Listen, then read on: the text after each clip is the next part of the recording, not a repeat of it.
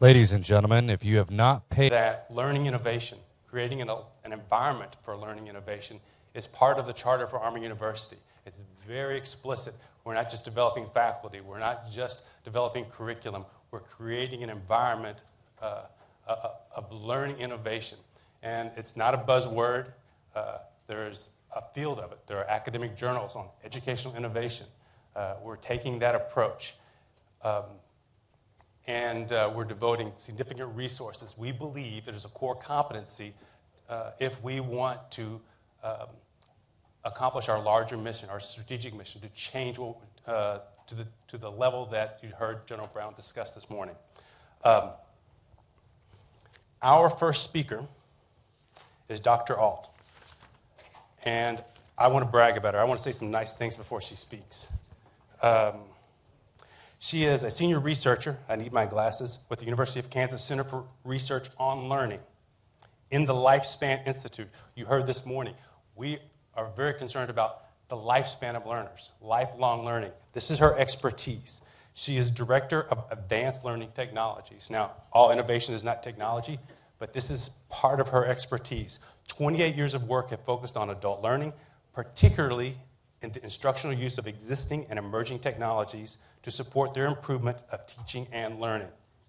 She's worked with the Department of Education, the Department of Labor, the Department of Defense, the National Science Foundation, the Institute of Health, and the Kansas State Department of Education and Department of Transportation, and the Intel Foundation.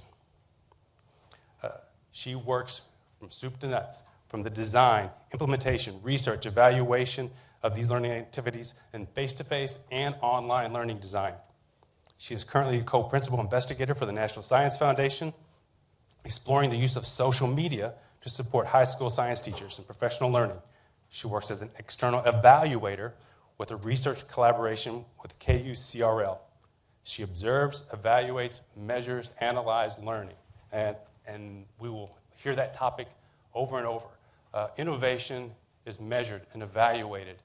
It just doesn't come like spell check and heated car seats. It's not easy. It's more like the metric system. It comes in and you have to fight for a spot in the curriculum and in your program of instruction. And I think she's going to discuss that. Please welcome Dr. Marilyn Alt. Hi.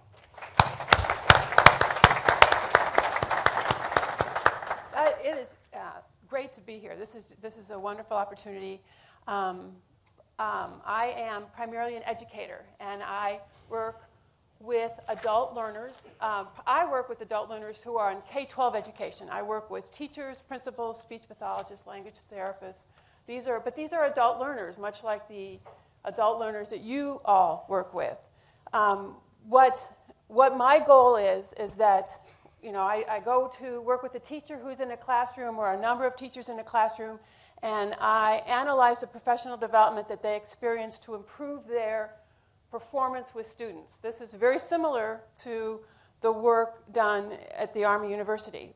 My goal in working with teachers is that they implement with fidelity and generalization in a creative manner the skills or the knowledge that I am watching, which would be the content of the professional learning. And whatever that might be, the outcome goal is that those adults implement with fidelity in their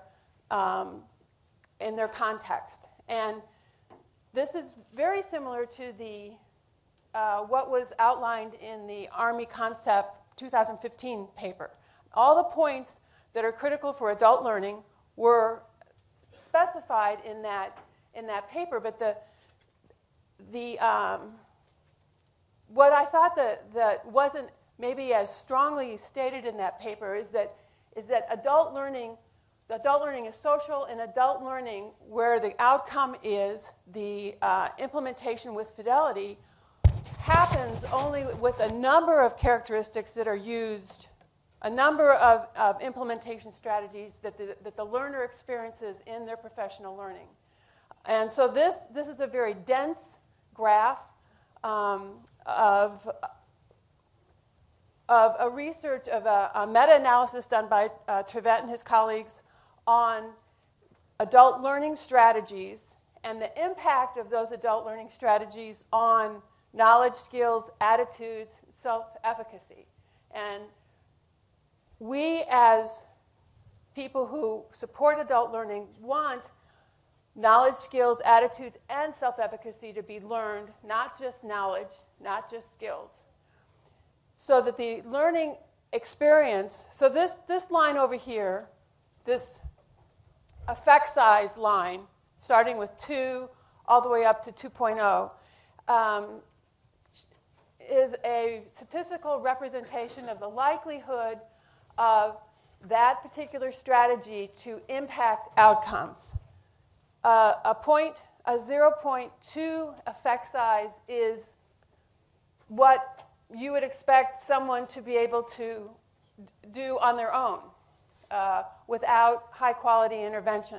Anything at 0.6 or above is really a significant effect size for a strategy. So what we want to look at is a 0.60 effect size for knowledge, skills, attitudes, and self-efficacy. And if you look over here, the lecture mode has the least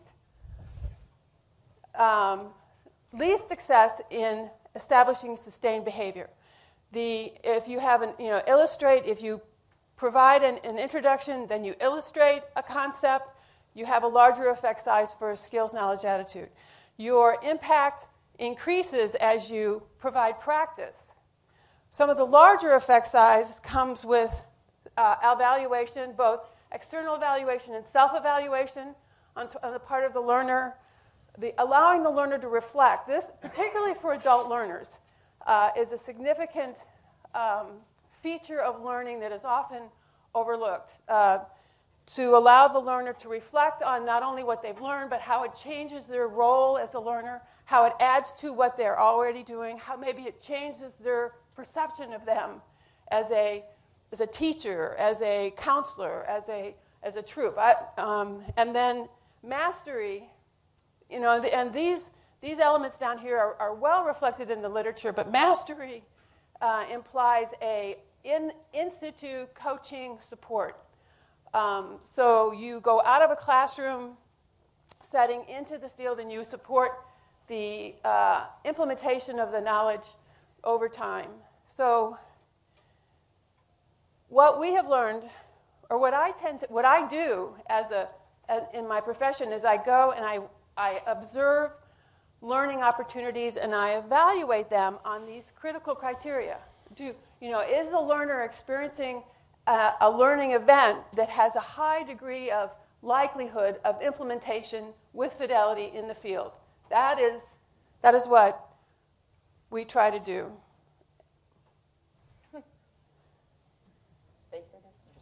There it is. So, or more simply, if you look at conceptual understanding, skill attainment, and application, this is another way to look at it. Practice and feedback, in terms of the likelihood of that being implemented with fidelity in the field. So coaching and collaborative teamwork, since adult learning is primarily a social activity, if you want your learner to implement what you are teaching with fidelity, long-term, with the ability to generalize, you have to have these elements available to them during the learning experience.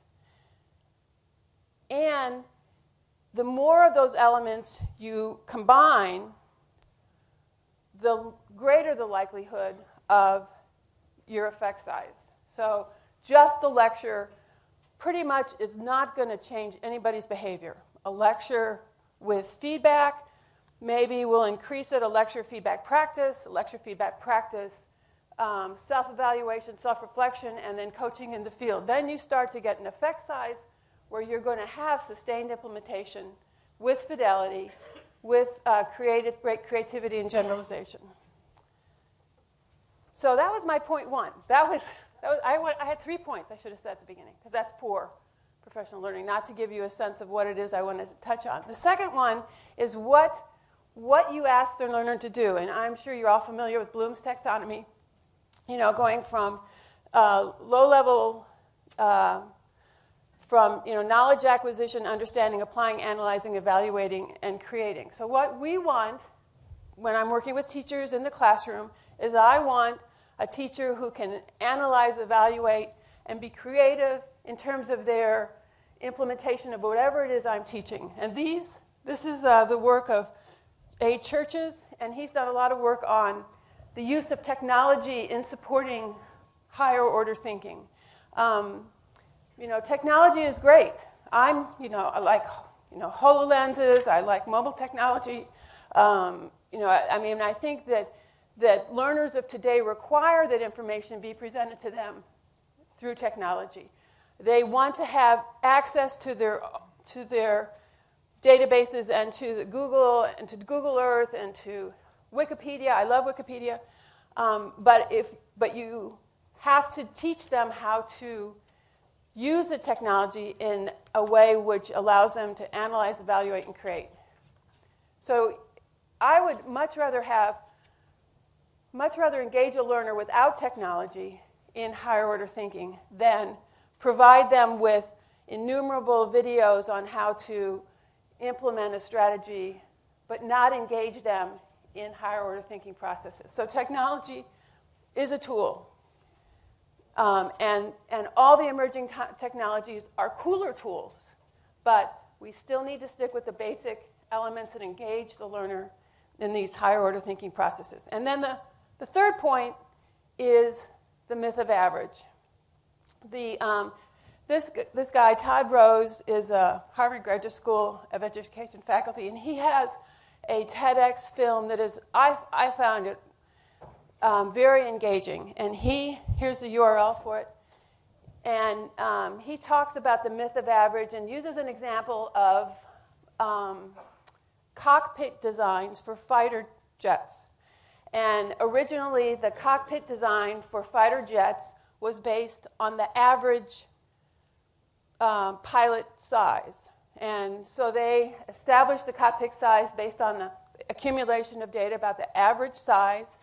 And according to him, apparently, performance, consistency, reliability of performance, accuracy was not as good as the Air Force, or I don't know if it was the Army, Air Force, or anticipated. And they evaluated the average cockpit size and discovered that there was no average person. The size of the pilots, the arm reach, the width, all those varied. And we're great beneficiaries of the design factor, which now has cockpits which are adjustable to the pilot, because you get into your car and you can pull that steering wheel out and you can move the seat back and forth and up and down. And so once they had cockpits that met not the average, but were accommodated to all the pilots, they were much more successful. So those are my 3 takeaways. Adult learning is social and needs to be engaging. That no matter what the technology, you have to engage the learner in higher order thinking.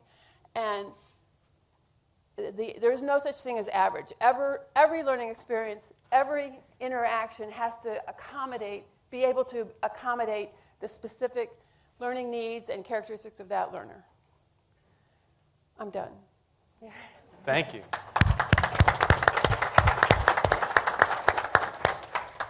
We very specifically chose to put learning innovation first because it connects to designing curriculum. It connects to developing faculty. It connects to those partnerships. And you can already see those connections happening and how to apply those things. Thank you. Nothing sells like data, right? My next panelist is Dr. Doug Ward. He teaches courses in innovation and digital development in Lawrence campus and Edwards campus for University of Kansas. He was named the 2011 Journalism Mass Communication Teacher of the Year by Scripps Howard Foundation. He's the Budig Professor of Writing in 2011 and 12 academic year and has been nominated for the Chancellor's Distinguished Teaching Award and the Hope Award for Outstanding Teaching. He's the author of the book A Brand New Business. And more recently, he's been writing about teaching and technology for such publications as the Chronicle of Higher Education, PBS Media Shift, Bloom 6, and the blog for Center of Teaching Excellence. He's the creator and curator of KUEditing.com and an online language reference source and blog. You heard this morning how much more the Army deals with the media, has strategies combined with the media. I will confess, I told Dr. Ward, I invited him because you don't have to read his writing long to understand he is an antagonist for learning innovation. And he's on our panel because innovation has to fight for a spot in the curriculum. It has a fight for a spot in the budget. And we need people to give it rigor. Please welcome Dr. Ward. Thank you, David.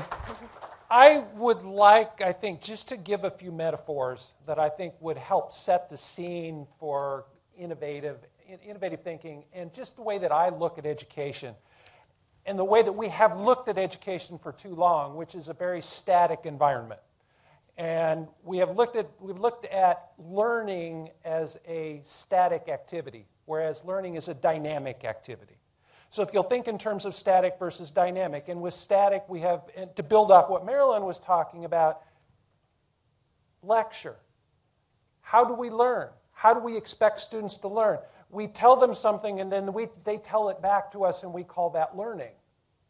That's a static model. And as we're finding, we've known for 50 years it does not work, and yet we perpetuate it. We perpetuate it, and we'll talk more about that. It's easy. We can reach a lot of people. It's not that it's bad that we need to reach a lot of people and that we need to talk to people sometimes. But if that's all we're doing, that's not learning. And I think what we have not done is help our students work into this environment of dynamic information and really to help them understand how to learn. That, to me, is what we need to do as much as anything, is to help our students learn how to learn. A few metaphors from an educator named David Thornburg that I really like to draw on and that I push a little bit beyond what he does. He calls them primordial metaphors for learning, and I think they really do help us understand the ways that we have approached education. The primary one is a mountaintop method. And that's the lecture. If you think of someone up on a mountaintop, this is the idea that information is scarce, and I'm the one who has that scarce information, and you have to come to me, and I have to present it down to you because it's inaccessible to you. That's how we've approached education for the most part for many, many, many decades. Another way of looking at education is a campfire. And that's where we're gathered around, sharing information, sharing stories about what we've done, what we've learned. It can be a very effective way of learning. Another one is a watering hole. And the watering hole is some place where everybody has to go, and you never know who you're going to bump into.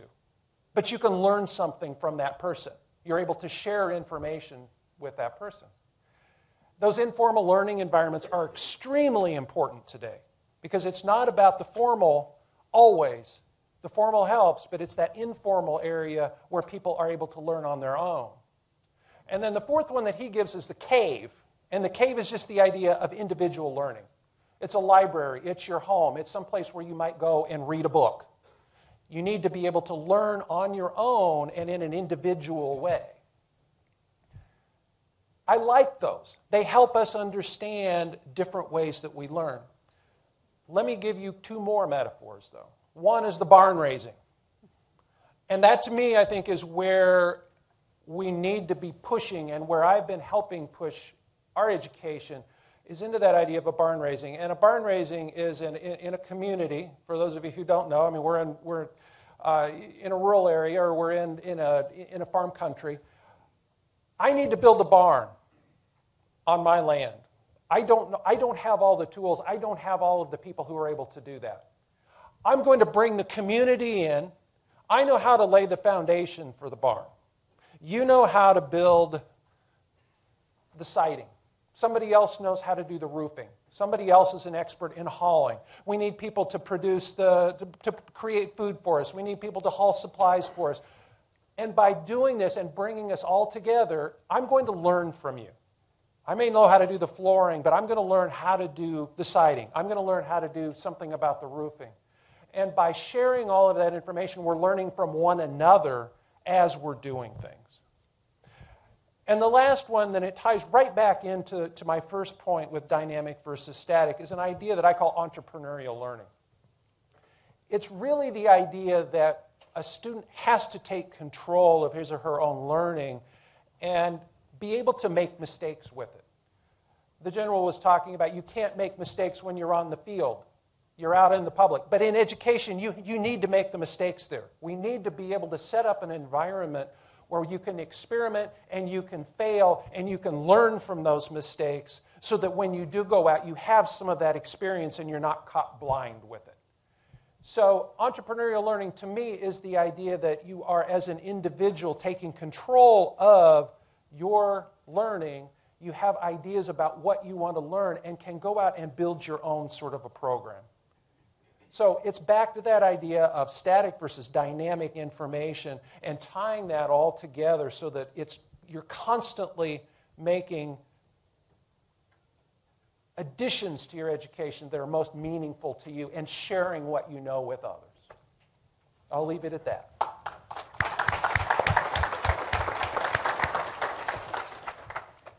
Thank you, Dr. Ward. Our third panelist today is a member of the U.S. Army. She works at Army Research Labs and Aberdeen Proving Ground. Jean Vettel. She is an expert in cognitive neuroscience. She studied at Brown and under a fellowship, and she has a master's in exercise science from the University of California at Santa Barbara. She is an enthusiast for personal development. She didn't tell me that, but I know it. It just screams off her resume. I invited her on the panel because her world is 5, 10, 20 years down the road. They research, they do development about innovations that we're just conceptualizing. When we talk about innovation at Army University, it's not walking out and cherry-picking things that are available now. It's planning. What are our classrooms going to look like? What are our buildings, our structures, our organization? What does it need to be for the future? She will give us some insight on that. She sent me this great picture. You can't see it here. I wish I had it for you. Oh, don't worry. I'll be showing them. You'll be showing them, yes. She's also a teacher. She teaches at University of Pennsylvania. Her undergraduate's in writing. I'm not sure how you get into neuroscience when you do writing as an undergraduate at Carnegie Mellon. Please welcome Dr. Jean Vettel.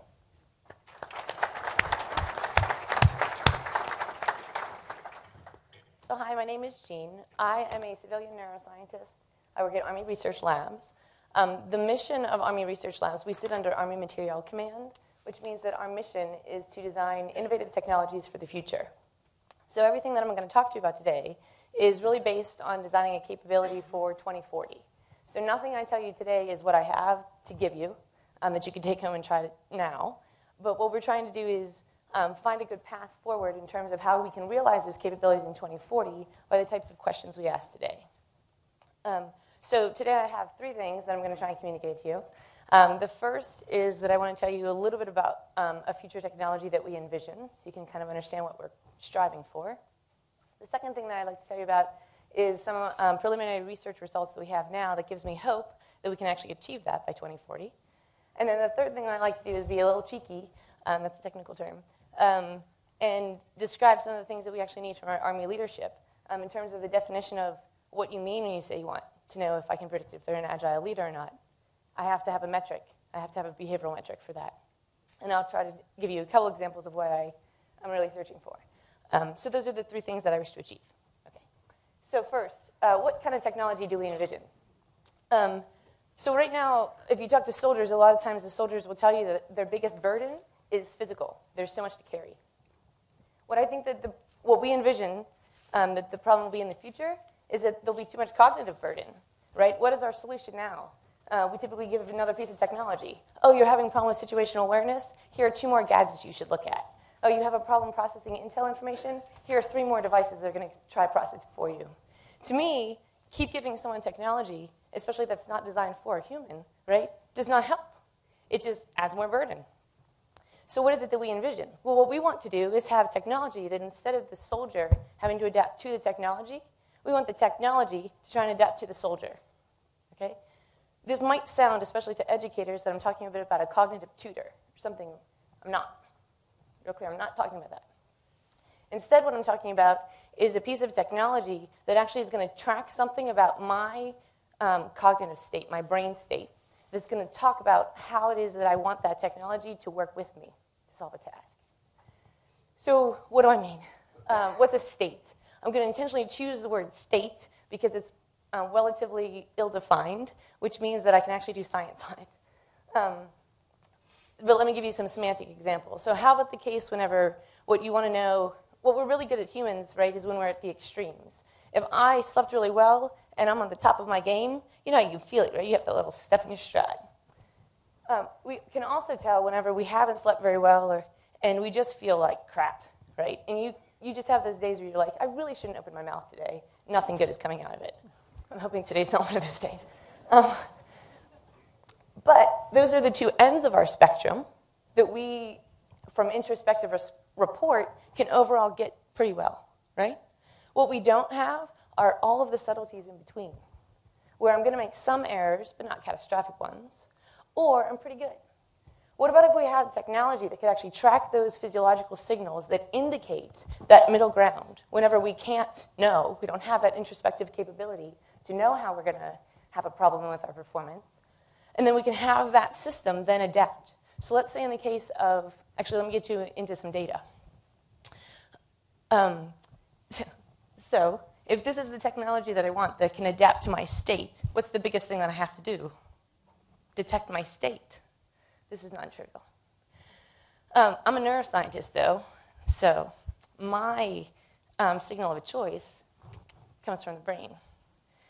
How can I collect signals? Well, this is a proof of concept. Any green student in the room will tell me that they will not put this in their head in the field because it's a ballistic event.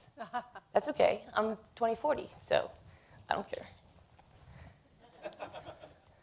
Okay, so I can put a cap on somebody, and then I can start recording the ongoing electrical activity in the brain. This allows me to do something that I'm going to call, we create functional networks. So the electrical activity that I can record from a person's scalp is giving me a reflection of the electrical activity that we believe communicates information between our brain regions. I can then create functional networks, and I can look for changes or fluctuations in that functional network that are able to predict things about my performance. I'll give you an example in a second. The other thing that I'm really excited about is the fact that in addition to this functional data that I can do, I can take a person, put them in an MRI scanner. I can use a relatively new, innovative structural imaging technique called diffusion-weighted imaging. And from that, I can derive an estimate of the structural connection between the brain regions. You can think about that as the wiring of the brain. I can then use that to try to understand what regions of the brain can and can't communicate with one another, and how that reflects the ability to perform tasks. So today I want to tell you about just 2 real quick results where we have functional networks and structural networks, and why I think those hold promise for being able to quantify human performance. Because I think one of the biggest challenges within the human dimension is that the phrases that we go like, can we just predict whether a person is a good leader? Are they going to make optimal decisions? That's too vague. I can't do anything with that. But if we can describe it down to something more specific, then I can do something about it. Here are the examples. First one, driving. We have data, functional networks. We record EEG, this thing in my head. And what we can find is that as people are performing a simulated driving task where they're driving straight down the lane, the vehicle, their goal is to maintain their vehicle centered in the lane. We're going to introduce perturbations. We're going to push the vehicle outside the lane. And we're going to measure the performance of how much heading error, how much deviation do they have before they correct. We can look at the brain activity. And for all of the different people that we've had in the study, we can find that there are different time frames where the brain signal is able to predict the behavioral performance.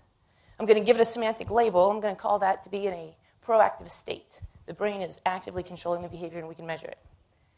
We also can have time frames whenever it's the behavior, the response to the actual driving events. That is actually what's predicting the brain activity.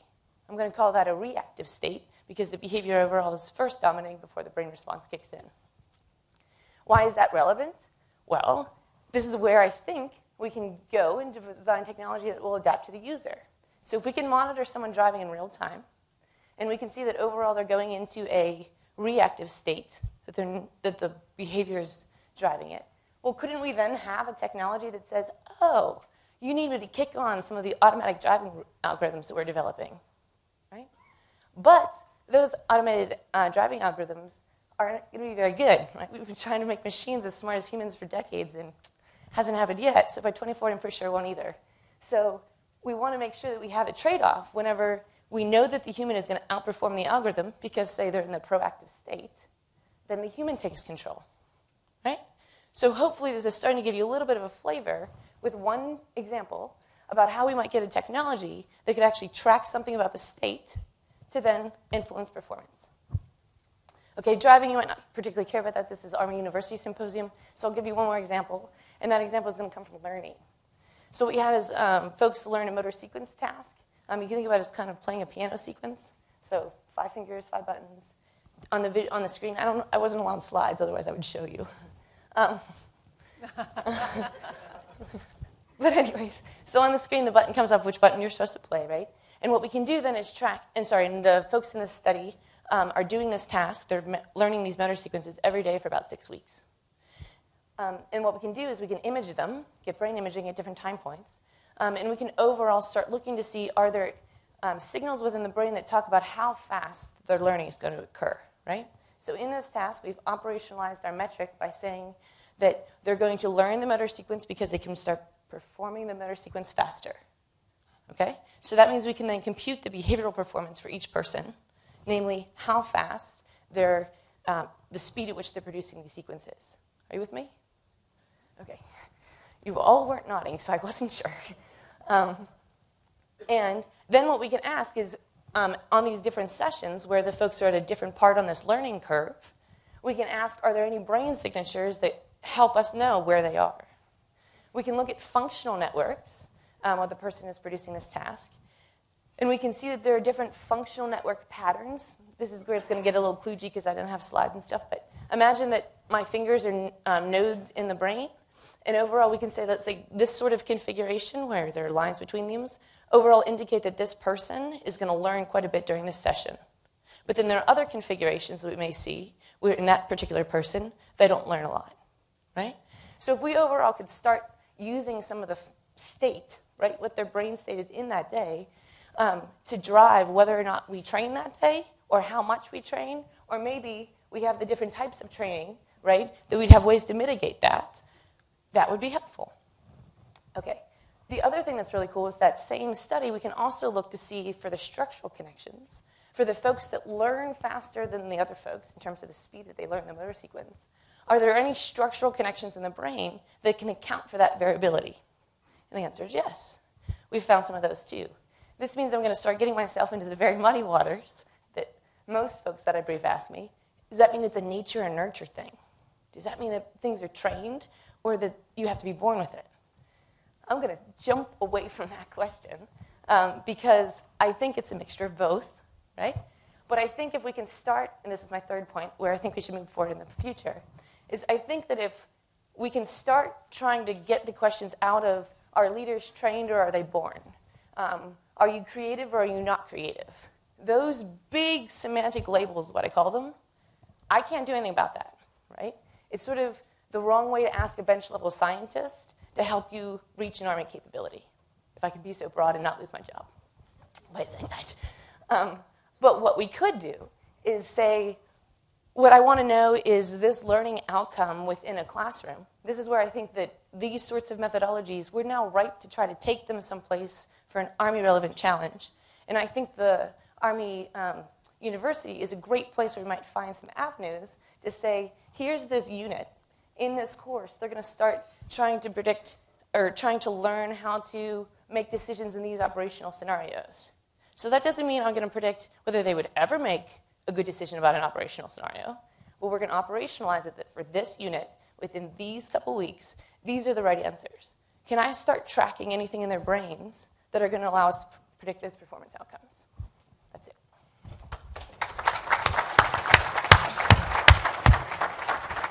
Wow. You all exceeded my expectations for today. Thank you very much. I think I have questions for each of you, and then we'll kind of go into the surprise questions for you, the ones we planned on. As I listen to you, Dr. Alt, I've been in that position. I've seen similar graphs. There's kind of a joke in academia. How many academics does it take to change a light bulb? And the response is, who said anything about change? And so getting people to change, usually there's a pat on the top of the head that says, well, that doesn't work with my students or my school or with my curriculum. We do just fine with our traditional methods. And sometimes they're willing, they're sold, and it's tough to get people to develop those other modes when they have no experience in that. What are some tools, some mechanisms, some methods you've seen successful in bringing that type of innovation to the classroom and selling it? In 1975, there was a researcher who identified a very simple phenomena that people teach like they're taught. Mm-hmm. So, it was good enough for me, I learned how to do it, so I can teach this way too. So one strategy that we have tried is in our professional learning for the teacher is to engage them in the same experiences that we want them to use to engage the student, where they go from the knowledge to the practice, feedback, reflection, practice in the field with feedback. Our anecdotal report is that I get it. But it involves changing how they experience learning in order for them to change how they engage learners. That'd be my answer. I like that hat, by the way. Thank you. Yeah. It's a fashion risk. Yeah. But Doug has a... No, I want to know whether it's recording your brainwaves now. It's not actually right now. I was too nervous about doing that in real time. So that's what, it is a difficult, faculty at the university, sorry Doug, are as entrenched in, it is a very common problem. Yes, It's I think that idea of change, it's a matter of incentives, largely. You have to have support from the top, but there have to be incentives for people to take on that change. And I don't think that we have created those incentives very well, at least at the university level, for people to take on those risks and to try new things. Okay, sure. Any thoughts? Dr. Ward, when you were speaking, you used words like self-directed and personally valuable, and there's lots of work, and I think we'll hear about it later this week, about students taking responsibility for their own learning and being personally beneficial. At the same time, the faculty member has a syllabus, or the accreditation says you have to teach these things in this amount of time. And I see faculty struggle with letting students be self-directed, knowing that you want them to learn these specific things. How do you reconcile that? And what have you seen successful? Well, I think you're talking about barriers to change, and I think that's one of the barriers to change. When we have very static or very strict accreditation rules that are not allowing us to change, and it depends on the discipline. Absolutely, we have to have some sort of standards for it, but there needs to be flexibility within there. I think that what I work with faculty with, and what the best faculty are doing, is looking at it not so much as covering content. And that's how we have approached education, I think, is covering content. Let's put all that we need to know into a barrel and spray it at everybody, and we'll hope that most of it sticks, which it doesn't. So I think that you still have to bring it down to what are the main things that you want students to take away from your class or from a curriculum. or from a university and pare it down.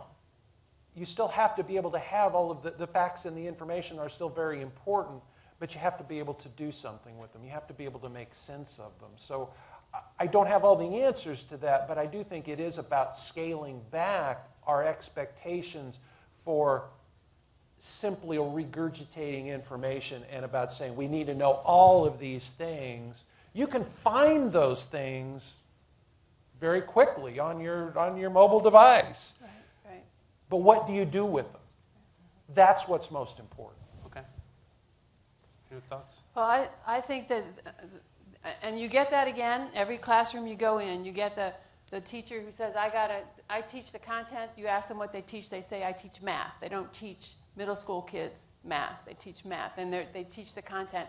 And my observation is that they don't trust the learner to engage in a process of the co-development of knowledge, a co-development of learning together, like a dialogic process, where with the direction from the teacher. They have too much to teach and they don't trust the kids, and so it's a very difficult process to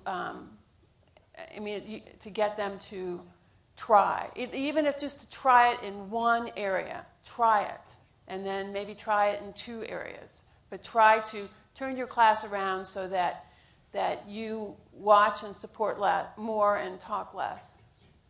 And flip your classroom. Flip so that the presentation is outside the classroom, and the classroom is used for digesting the information and for problem solving. Marilyn and I were talking about this.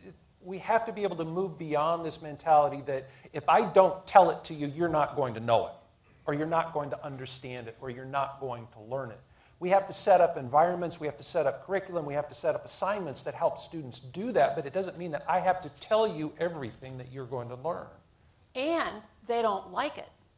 We have done a great job in particularly the kids, I think, who are in high school and up through college right now in sitting and getting. The system of education has done a very good job teaching them to sit and be quiet. But that is not the kind of learning that is sustainable out in the field or that's creative. But I think the kids who are now maybe upper elementary, middle school now, I think teaching in those grades is really starting to change, to be more project-based, to be using more flip technologies, to be more engaging. I think you're going to see that increase, particularly with the schools here on the fort. They're much more teaching. It's very different. If you go in an elementary school or a middle school, it's very different than what you guys saw when you were in elementary school. And so when those kids get to college and to post-secondary education, I think they're going to be they're going to expect to be respected as learners. But the kids that today are still struggling with it. They don't like you to make them think. They just want you to tell them. Thank you. Dr. Vittle, as you were talking about, and I'm going to use a word that you didn't use, this increased self-awareness of how my brain is functioning or not functioning as I would like it, and I'm making choices, that's very much connected to my identity. This higher level of self-awareness and how I would like to see myself, and the classroom as well. And you didn't mention this, but a next step is if I share with someone else what's going on in my brain, and that today's not my best day, and the consequences of being assigned more or less because of that, or being ranked higher or lower, or categorized like you talked about. And I saw 2040. Are there things that you've seen, and especially in a classroom, that gives you some insight about how we cope with those types of things and that higher level of self-awareness? I haven't looked particularly at those, mostly because really to get us to the point of what you're saying, which is to understand how it is that we sort of self-regulate what we say in terms of team dynamics, I think we first need to start with looking at how it is that teams work together and how a given team organization will influence the way that the decisions are made. So I was just yesterday visiting with the Mission Command Battle Lab, because what I'm really hoping to do next is we have some proof of principle promise, right, from these technologies and these approaches on, motor sequence tasks. And, for 100 years in neuroscience labs that I was trained in, right, we go after these questions with these tasks because we want control, because we want to make sure that we know how the brain works whenever we're at the end. And I really think we want to try to move into some of these other domains, tasks where we lose some of the control. We can no longer go back to saying how the brain is, what the brain is actually doing to do that task, but we can have more about, well, is this brain signal predictive of this performance? And so when I was yesterday at the Mission Command Battle Lab, we were trying to talk about ways that we might be able to work with the college here, right? And that there are these different units to go through. And if we can start looking at how these groups perform on different tasks, an outcome of making good decisions, command decisions, right? Whatever that may mean, that's what I need the local expertise to help define. But if we can do things like that, we can start saying, okay, this is how they were configured in the team with their roles. It's that same team that's going to work together all year long, is my understanding. Okay. But they're going to get reconfigured, right? And how can we look to see how their reconfiguration changes their dynamics? So what we really are trying to kick off now is some research where instead of just looking at the ongoing brain physiological signals, what about if we started building networks of people working together where we actually brought in some of the previous social information, right? So you can actually call information from Facebook or from their phones in terms of who are they talking to the most, right? To understand where are your sorts of conduits of information across people, and how can you use those social networks to inform how it is that actually a given team, this is getting to your question, I promise, how a given team actually works, right? So the only way that I can start figuring out how we could use science to address your question is to say, instead of just looking how the team performs in terms of their own physiology and the outcome performance measure, what about we looked at how that team performs whenever we take into account some of the previous or ongoing social interaction that occurs in that configuration versus another configuration, right? And so that's why we're really hopeful that we might get some local support here to start trying to kick off some research projects within the college where we do have this ability to really work with teams moving through to try and see if we can track some of these physiological signals to get these baselines of performance that we need. Okay, thank you. So since this is the Learning Innovation panel, what are the maybe surprising high-impact practices that you see right now? What are some things that we should just be putting in our classrooms, techniques that we should be using that you see right now? I think there's going to be some room for more augmented reality in some learning situations where we're looking at a National Science Foundation project right now where we're working with kids who are maybe have some social emotional issues, maybe have autism or Asperger's syndrome, and so we could provide them in class with a holographic prompter, to support their learning, to support their social exchange, in an area where they're particularly the challenges with them are appropriate speech, appropriate socialization, and so you'd have a little prompter that would help them out. I mean, something like that. I think that's an interesting, innovative, and the HoloLens is just coming out, or yeah, it's out. Maybe coming out. Yeah, it's we out. were talking about that, and I think we both agree on that I think the idea of augmented reality has a lot of potential. And that virtual reality takes you out of your environment, whereas augmented reality adds to your environment. You stay within the environment where you are, and I think in combination with some things like haptics, which would be a tactile function that allows you to control things, those are the sorts of areas that I probably in the next 10 years I see a lot of potential in that. Okay. But I think mobile's getting smaller, faster, and more. I think that's the technologies that allow us to be connected. I think are just going to continue to explode. I don't even think we have an idea of how those are going to expand in terms of our being able to stay connected to our networks, receive information from our networks. I mean, you maybe get mad because you can't follow your kids on Find My Friends. They don't let you follow them, or or you do follow them and you're not happy where they are or whatever. So it's just going to, I think, increase the opportunity to strengthen social groups and learning groups. Go ahead, Jean. Okay. Well, I think a couple of the things that I'm seeing and have had a lot of success with, one is team-based learning. And team-based learning is the idea where you are learning certainly within a group, but within that group you each have assigned roles. And those roles change so that it gives you the opportunity to practice being the group leader or the gadfly in the group or the synthesizer in the group, so that it forces you to look at scenarios and information in lots of different ways and to try out these roles to see your comfort level and to see where you are and how you can, what you can gain from each of those roles. I think that helps students quite a bit. The same thing with peer learning, where you are, it's not just coming from the instructor, it's coming from those that you're working with. It's coming from those who you know and are closest to. Something similar to that we've been having quite a bit of success with is a 2-stage exam, where if you take an exam on your own and then work in a group afterward and you have 2 grades in it, so that you see here's how I thought about this on my own, and then when I get in my group, we're taking the same exam again, and I now have an opportunity to persuade you, and you have an opportunity to persuade me, and maybe together we know more, and it gives you a better idea of what I missed and what I need to know.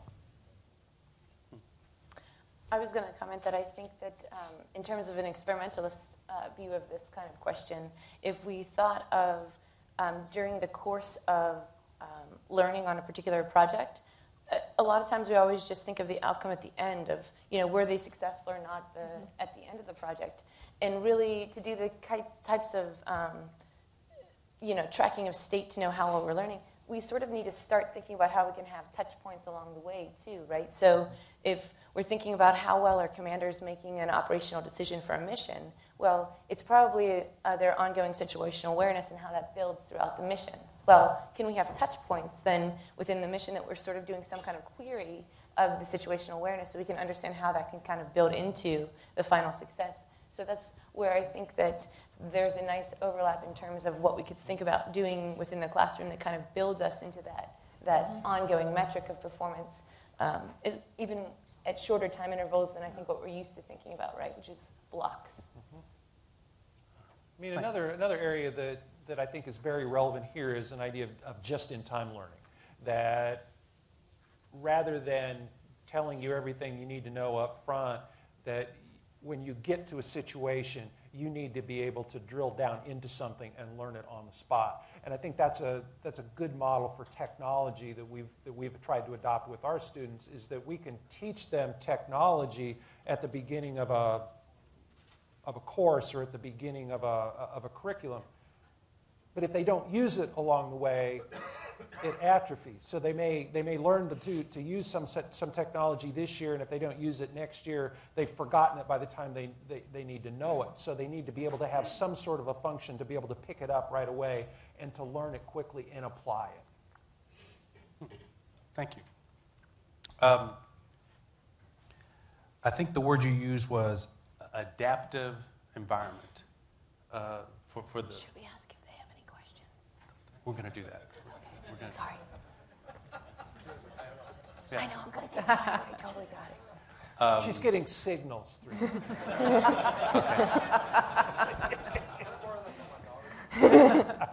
I'll ask one more then. Students bring their own adaptive devices to class. They bring their own laptops. They bring their own phones, and they're doing this themselves at some level. Is this a positive thing? How can we manage this in a positive way? Because you walk into a classroom now, the notebooks go up, and it's typing the entire class. So kids at KU have the average 3 devices. The stress on the Wi-Fi is outstanding. So, but I personally think it's a good thing. the access to information, but it's going to force the instructors. Either the instructor says, turn in all your devices when you walk in the room, or the instructor engages the youth in these devices that are part of their lives. And whether you use them to, do interactive testing or evaluating or anything, I think it's a mistake to try and ignore them. I think it's important for us to be able to help students learn how to use those devices. Right. And I think that's where I rebel against people who say, okay, you come into the room, you check your device at the door, and it never comes on. I think there are those times, and there are those times when you need to tell students, okay, the device is off, the device is down, you're paying attention, and we're going to do something. But as educators, we need to help students learn to function with those devices so that it's not just I'm texting my friend and I need to check my text or I need to check my Twitter feed. How can I use this as a tool? And I think that's what we don't do very well and have not done enough of, is to help students use those devices as a tool. And as those devices become smaller and more powerful, you're going to carry an enormous amount of computing power with you all the time. And right now we're using just a fraction of it. Right.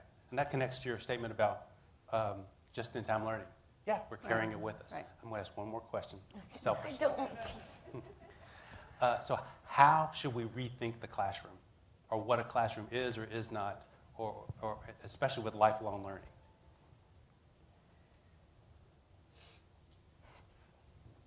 The classroom is a flexible environment. I think what we have created too much of is the classroom. I'm going back to my idea of static and dynamic. The classroom has been a static environment. It's set up a lot like this. And there are expectations that you have when you come into a room like this. And your expectation in this is that I am going to sit and listen. And that's okay for an environment like this. We need some of that. But if that's the environment where we bring our students into all the time, they get into the habit of, okay, now what are you going to tell me? Rather than, what am I going to learn? And I'll give you an example from a class that I had a few years ago, where I had the same two sections of the same class. One was in a very traditional room with lap desks and crowded, and it was hot, and I had 35 students in this room and all lined up. The other one was in an open space with tables and chairs. They brought their own computers, and that's the room that was the dream room for me, because it's flexible. Those students were engaged right away. The other class, I thought, what is going on with this class? No matter what I did, they were not with me. Even the good students, and there were those who really wanted to be there. They were struggling with that environment. I took them over into the other room. I was able to get it for a few days. I took them over there. The change was immediate. The change was startling to the students.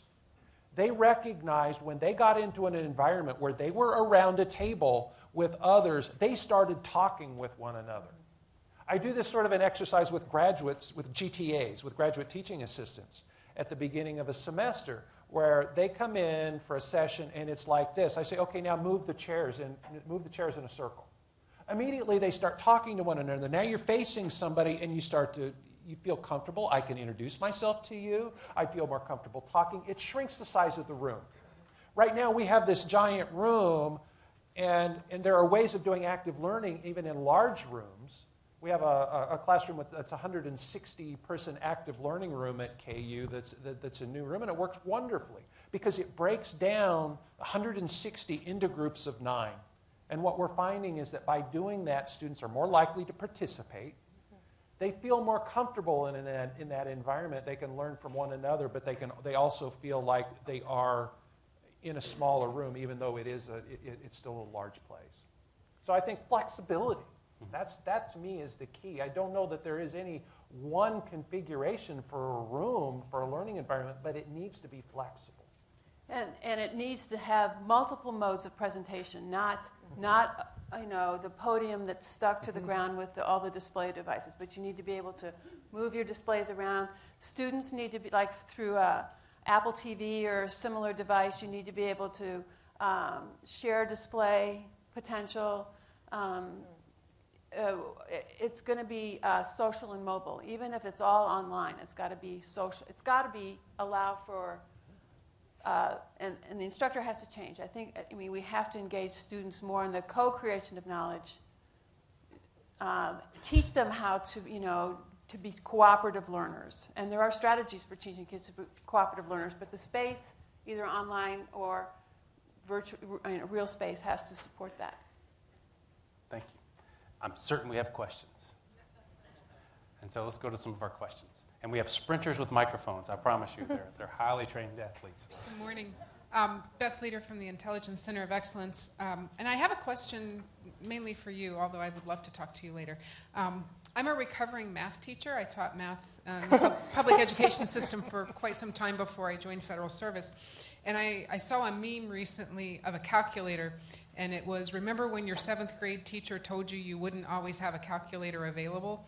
And it got me to thinking, as I left the classroom, calculator use was a big deal. Are we going to let the students use it? Are they going to lose skills? So my question for you is, to make room for innovation, do you have any techniques in working with faculty to winnow out what is not necessarily as essential now as it used to be, such as learning multiplication tables or some of the things that we used to drill on in the math classroom, in favor of being able to go deeper on other concepts? Have you done anything with your faculty to help them figure that out or work through that issue? Was that me or you? Well, I know you all have heard about the Common Core, debate that the national, most states have adopted the new Common Core standards, and it's a similar struggle that you're talking about, that a new set of standards have been adopted by many of the states, requiring a different type of teaching. And so how do you get them how do you get a teacher to change that, whether it's a faculty or whether it's a high school teacher? And it's a long, arduous process of collaboration within the school and the district with support from administration. I mean, it's not an overnight change, but I'd still go for those times tables. I think you should. Well, let me give you an example, I think, of from the Lawrence Public Schools that they have done very well. And it's a technique that we've tried and use a lot at KU as well, in that we can't force faculty members to do anything. Anything. But what you can do is seek out those who are wanting to change and finding the key players in different areas and use them as leaders. And when you get buy-in and you get people to show you what you can do, it does help spread. And I'll give you an example from 100 years ago that's in my book, from extension services, and that extension services in agricultural areas were trying to get farmers to adopt different sorts of techniques. Crop rotation, things like that. So what they would do is seek out the farmers that others might pay attention to. And then they'd plant alfalfa as a rotation crop. And somebody would go by and say, college alfalfa. It's as a demeaning. Well, then they'd sort of watch it, and then alfalfa plots started popping up here and there, and crop rotation started to spread. So it's that idea of, if you find the right person who becomes then a champion within an area to bring other people along, it really does make a difference. We have one up here and one over here. Hi. Hello? Oh, hi, I'm Elliot Chu from the University of Arizona. The question that you had asked about incentives, I just want to comment on that. We just converted most of our science and engineering introductory classes to active learning. So this semester we have 8,000 students enrolled in such classes. And the thing that we did was to provide institutional support for these kinds of things. So along the lines of creating champions, we have these faculty learning communities which are kind of building and growing, so there are more and more faculty involved in that. We also have a number of awards that we give out for teaching to incentivize that. And we've been publicizing it very much so, both publicly through local media as well as through research that's been doing. And finally, the other thing I want to mention is that along the lines of what Dr. Ward said was that we've been converting a lot of classrooms. So we have a classroom now that we have about, I think, 4 or 5 new classrooms supporting these kinds of activities. And so kind of that larger institutional support is really important, as well as having the bottom-up part. You have to have support from the top, otherwise it won't work. Absolutely. Thank you. And tenure. Tenure somehow has to be, and that's a very difficult issue to get teaching to be an integral part of tenure and promotion. Jim Yiannopoulos with Central Texas College. I could have had dialogue with each of you on all of your comments, and well done. One of the things that I've been focusing on, and my problems are not the students, our problems are the faculty. Yeah. Okay? Yeah. Trying to get change because, as you said, we teach like we were taught. We do a lot of things. The Army did things like the Army was taught. We changed that. I was on a team in Vietnam. We changed that. So things have changed. Change is very difficult. One of the things that we're focusing on are digital natives, and I know that you probably have come across that terminology before. These are the 18 to 35-year-olds who don't look at things the way that we I guess I'm putting myself in a category, as I do, but they don't even look at time the same way we do. So in a world of innovation, a world of shrinking funding, and a world of more metrics and tighter restrictions on what we do and how we can do things, being more visible, as General Brown talked about. How do you see, because I see the classroom, you talked about classrooms, you've talked about instructors, those are tools. You almost hit on it when you talked about the learner, because those are the folks we need to focus on. How do we focus on a digital learner? A digital learner is the kind of person who, when I do research and I'm trying to find an answer to something, I ignore everything in between. Digital learners don't do that. They go back and forth, and they pick up all this knowledge as they're going through the process. They look at tests as a collaborative effort. Right. We look at tests. Right. You're cheating if Right. you're collaborating Right. on a test. So all of those things have to change. And so focusing on that learner, time-based versus competency-based. We've been doing competency-based education at CTC for 40 years now with our high school programs and so forth, and now college programs. So I think if we could focus more on the learner and bringing these tools to them. You've talked about bringing all of the iPhones and stuff. My 7-year-old grandson knows more about that iPhone than I'll ever know. So anyway, just a comment, and I don't know how you take that from where we are, but we've got to make those changes and focus on the learner. Thank you, sir. Oh, absolutely. We've had a teacher-centered curriculum. We've had a teacher-centered learning rather than student-centered learning. I agree. Right. Yes, back here. Oh, one more time. We need to get your mic.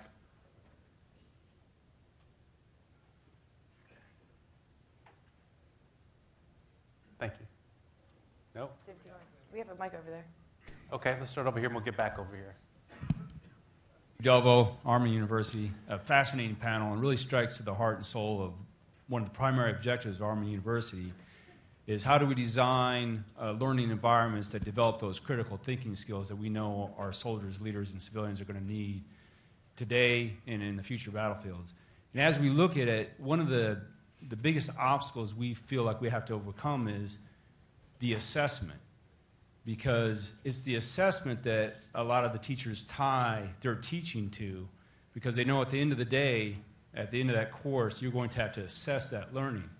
And so that's what seems to lead to those lecture-type knowledge transfer instructional techniques that they use. because to assess critical thinking, usually you have to have an essay, whereas to just assess learning or knowledge, understanding at those lower Bloom's taxonomy cognitive levels, you can do fill in the blank, multiple choice, true and false. Mm-hmm. So in terms of assessment and changing that, breaking that paradigm of teaching how we taught, static versus dynamic learning, how do you develop an assessment that instructors, and from one of our challenges is a lot of our instructors don't have the academic degrees that you have out in the university, so not necessarily able to assess at that higher cognitive level. So have you seen any innovative techniques for using assessments which would drive how that instruction is delivered and get to the dynamic and developing those critical thinking skills? You want to take it? I mean, I can. Portfolios. I mean, that to me would be a natural, and that's what I do in a lot of my classes, is give students the opportunity to create and to show me along the way what it is they're doing. And I'll get back to that idea of entrepreneurial learning. I give my students in one class the challenge of using digital tools and information to solve a problem or to answer a question. And they'll look at me and they'll say, well, what do you want? So, I don't know, what do you want to do? And it drives them mad. But that's that idea then of sort of a portfolio that they come out with. They come out with something that I can then measure, and I can create a rubric for it to evaluate it and to give them an idea of here's what I'm looking for in terms of the elements and what you have put into it. And it's not just a dump it all at the end. It's that I'm working with them along the way to help them build those skills and to challenge their thinking along the way. And have you thought about bringing this in? And what about this? And what about this? I don't have all the answers to that. That's still the biggest challenge I face is elevating the critical thinking of students. It's a challenge. And I think that at my center, one of the things that we're looking at too is finding and creating rubrics that help evaluate instructors, not just on the student teaching evaluations, but on the portfolios that an instructor puts together as well. So I think that rather than that high-stakes exam, what are the smaller pieces that you could put together along the way to show that? And that's part of the challenge, though, because it's very time-intensive. It is. Yeah. And this assembly line type of instruction, mass-producing education, it doesn't really allow for that. And then the other point that you hit on is that as a student, what you want to know when you come in that classroom is what do I need to do to pass? What do I need to do to get an A? I mean, which sets itself up for that lecture-based knowledge transfer type of instruction. Right. I think that the formative assessment process that goes on during instruction is most valuable in terms of individual student learning outcomes. And the process of student self-assessment and self-reflection is key for learning. But if you must do that large-scale assessment, I know, again, going back to the introduction of Common Core into K-12 education, the whole testing business is moving towards assessment of those higher-order thinking skills that are required in the Common Core. So I know that at KU, the Center for Educational Testing and Evaluation has an initiative on that. I'm sure there are many other institutions that do that also. I don't personally find that instructionally useful. It doesn't tell a teacher much at all about instruction and student learning, but it does inform the larger group, and I guess there is a place for that. And are we back here? Okay. Yeah, it works. I'm Arthur Hernandez. I'm from Texas A&M Corpus Christi, and I have just a couple comments. First is in terms of innovation, I think in terms of risk, And we work on trying to reduce risk for the students as well as for the instructors. So in terms of the instructors who are especially concerned about student evaluations, we need to make sure that there's a mechanism for them to totally bomb and not be injured by that if they're going to be engaging in something innovative. And there are a variety of other things related to risk. For students, it goes back to the comment that was made earlier about the primacy of assessment and accountability purposes of assessment.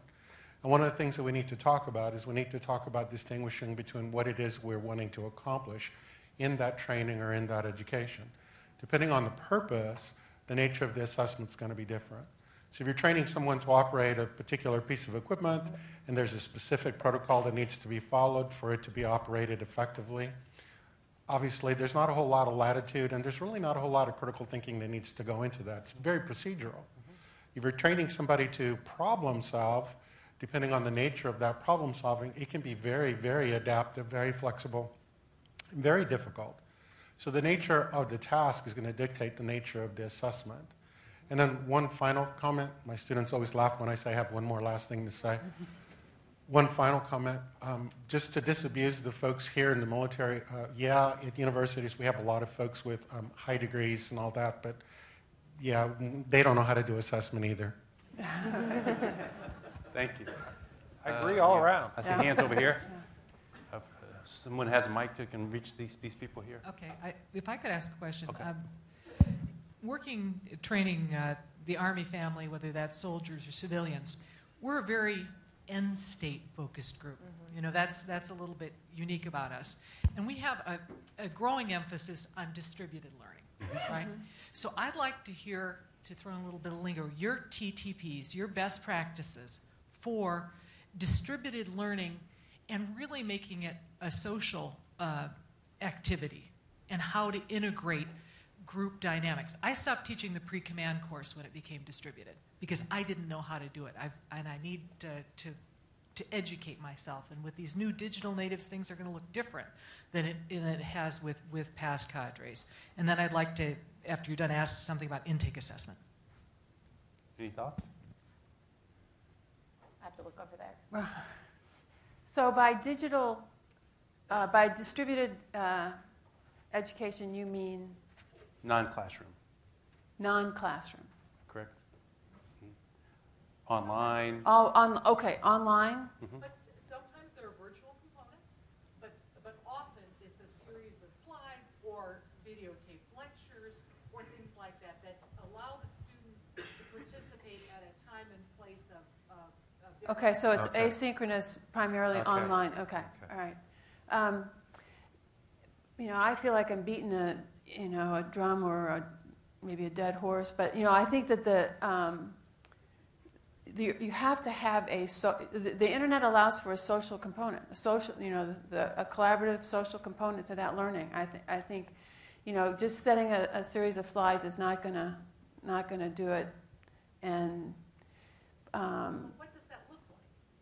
Well, so you get into an environment, very much like a flipped classroom, where you have, if you're doing a presentation in a classroom, and you must present the content so that's 5 minutes. You don't want to do no more than 5 minutes of lecture or presentation before there is some type of engaged response on the part of the student to either interact with media or interact with other students.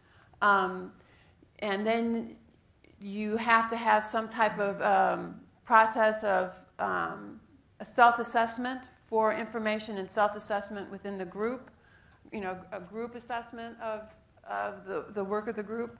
So, but the internet allows for that type of interactivity. I think that's the key to platforms for dialogue. I know that there's some chat platforms, even some blogs that allow for exchange of information, guided process for argumentation, where there are specific skills that are required for, say, scientific argumentation or mathematical argumentation, and you make sure that those elements are addressed during the online conversation. But it can be facilitated online, both synchronous and asynchronously. The winner this year of the at the Learning Innovation Conference was the reverse classroom, where you get the lecture online like you said, when you can, then you come to class to do the homework, and you do the homework in a group. One of the things I'd like to suggest, and I haven't seen it used as much in my area, is using intake assessment not only to see what the students know and don't know, but to see who could be the teacher in the classroom. Right. Who has, because you don't only want to know the answer, but how did you get to that? And based on that, you may have resources in the group that you can implement in a dynamic way, and either in small groups or a project or something like that. Are you seeing assessment, pre-assessment used that way? Well, we try and establish heterogeneous groups when we establish learning groups within a class. Sometimes that's done, and that depending upon the instructor, that's done differently in terms of what kinds of skills they want. Well, certainly competency-based education does that, and I think that's, to me, where we need to move more toward is the idea that, yes, you come in, and if I take that assessment, maybe I'm up here, and I don't need to take this class, right? I mean, rather than you tell me, you haven't taken the class, so you need to take the class, so now you're going to sit in the class, well, maybe I know everything. Or maybe I'm not ready for the class. And I think that it's finding ways to create more of that individualized instruction and individualized opportunities for students are really important. I think we have time for one more question. Do we have a mic over here? Yeah, Peter Harms, University of Alabama. This morning, General Brown mentioned that one of the purposes would be to develop character, competencies, and commitment. And so far, you've only been talking about competencies. I was just wondering, what would this look like if you have to talk about educating character or commitment? There are curricula for character, social skills. I don't know. Is there an operational definition of character? I don't know one. We have definitions. Let me address that, please. Please. We have 21st century soldier competency written to our ALM, or Army Learning Concepts. Hi, I'm Casey Blaine from Fort Sill. In our ALM, or ALC as you addressed, we have 21st century soldier competencies. We teach our curriculum developers to write those things into the curriculum in order to show responsibility. So if soldiers are coming to the classroom and they're not prepared, what are the things we can key that you are not responsible, you're not accountable? We have a rubric code that we can do that too. So we write that into the curriculum, and that is behavior in the classroom. That behavior, we hope, transforms into performance when they're on the job. Thank you. Okay. I've got a couple of announcements. As you registered, you went into the room over here. To the left is a display, and we have a book, an edited book of papers from Dr. Daugherty, Linton Wells, and Theodore Hales. I know Dr. Daugherty's here today. You may have a copy of this book if you choose. If you go in there, I think we have enough for almost everyone here. We're going to break for lunch. You heard the invitation to go take the tour over at Lewis and Clark. We have buses available for that. Yes, sir? Hey, I just wanted, sorry, I had to step out real quick, but I wanted to cover two innovations. I thought it'll take a couple of minutes, but I thought it'd be appropriate, and it'll give you an idea of the type of collaboration. Randy, I'm going to ask you to talk the avatar, if you don't mind, from the Institute of Creative Technology. And I just want to talk about, we were talking about digital immigrants, digital natives. So one of our innovations, we were working with West Point, and they took the history of the United States and military history books that I fell asleep on some 35 years ago. Really great series of books, but about 100 years they'd been books where you read. And they took that and they brought it to life on an iPad in this case, but it could be any device. And it's very interactive. It's actually, if you like history, it's almost addictive. You know, you'll open it up, and let's say you're looking at Normandy, and hey, wait a minute, here's something on Bradley, and there'll be a video. Oh, wait, this is on this, and it's interactive. You're learning, And what happened was just incredible success. One of General Burleson was sitting here. He's Brigadier General, does a lot of our leadership work. His son was at West Point when this came out. He came home on leave, and he brought that home, and he and his dad spent hours going over history and this interactive. Now, I can tell you, I loved history. I never brought my history book home and spent hours with my dad when I was on leave from West Point. I guarantee you. In some cases, they showed an amazing, I think it was up to 47% increase in their retention. So not just that they enjoy it, they do it more, they really improve. We took that idea for the whole Army, and what we did for years, until recently this year, we would have doctrine or our basic principles, things that are proven. And it can be doctrine for cyber, doctrine for aviation, it doesn't, tons of doctrine. I mean, there are literally thousands of pages of basic principles, and it has to be a proven principle, and you work it, and they adjust over time. They always were written. This isn't one, but let's just say, it's a written product, and delivering it to the lowest guy in the field or, man or woman out there on the ground would be a written product to some type of written checklist that they would have. It doesn't work real well today in this complex world, nor did they. We used to carry around manuals with us. They don't do that anymore, and we'll hear all the time, frustrated sergeants, majors, soldier can't do something. Say, why don't they have the manual?